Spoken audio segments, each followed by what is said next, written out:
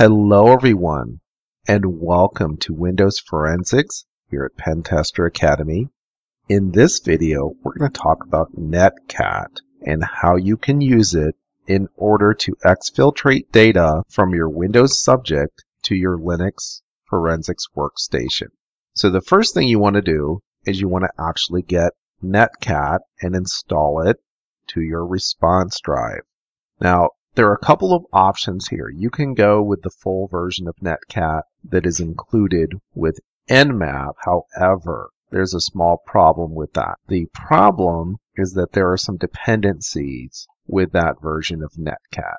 There is a standalone executable for netcat that is available, and if you do a little web searching, you will find that it's located here. So I'm at johncreighton.org/blog/46/netcat-4-Windows. So you should be able to find this with a Google search. You'll notice this is a very old blog post from 2009, but it still works. I don't find the performance to be nearly as stellar with this version of netcat. However, if you don't have to install a bunch of libraries that are not existing on the system, it's worth the reduced performance. It's also very simple. So if you scroll down to the bottom, you will see there's an option to download netcat for Windows. If you go ahead and click on that, you will get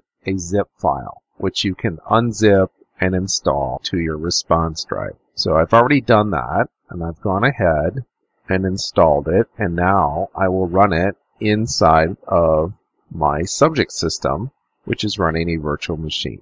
So here I have my subject system. This one is running Windows 7, and if I open a command prompt, I can go to my E drive, and my E drive has a live version of Ubuntu, and it also has a Win response subdirectory. So this is actually a bootable drive, so I can use it for multiple things.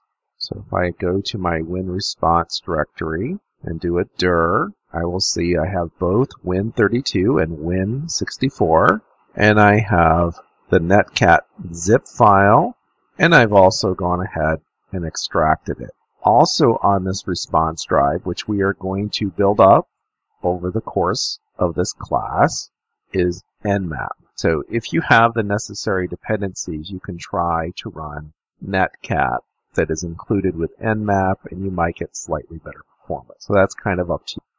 Notice I have this nice, small 61K executable. And if I look in the netcat directory, I'll actually see the source code right here. Great. So how do I use this version of netcat? Now, the flags are slightly different from what we have with the netcat that you might be used to. So if I do a netcat/question, rather if I do a netcat-h for help, it will tell me what the options are. So here we're trying to connect to something else, netcat, options, hostname, and the port or ports. I can detach from the console and run in the background, which is not what I want, and there are some other options as well. For our purposes, the only option we're going to use is -W for wait, and this will set my network timeout because the default seems to be rather long. So let's go ahead and do a simple example. I'm first going to start a listener on the other side on my Linux machine. So on my Linux machine, I will start a netcat listener, and I'll say -L, and I will listen on port 4455. And now it's going to sit here and wait. So on the other side, I will give it something to display. I will do a dir and pipe that to netcat, and I want to go to the host 192.168.56.1, and the port will be 4455. If I go back here to my listener, you will see that I have received the contents of the directory. So the response from the dir command, and it's sitting here. And it will sit here for quite a while, mostly because I neglected to do one thing. I neglected to give it this -w option. So I will repeat my command, and this time I will use -w2.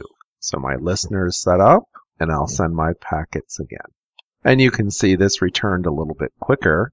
And if I go back to my terminal, notice that my listener exited after displaying the information I wanted. Now, if I want to keep a running log of this information, I do not want this to just exit.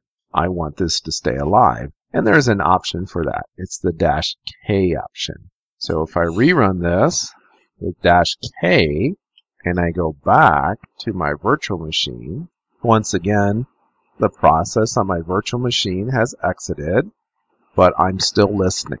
So that's a useful option for netcat. Another fun thing I can do with netcat, I can use netcat to send files. And in order to do that best, I've actually set up a nice little automated system that will allow you to have a listener or two on your Linux forensics workstation. And then there will be some scripts that you can use in order to automate sending the responses from commands and sending files to your forensics workstation.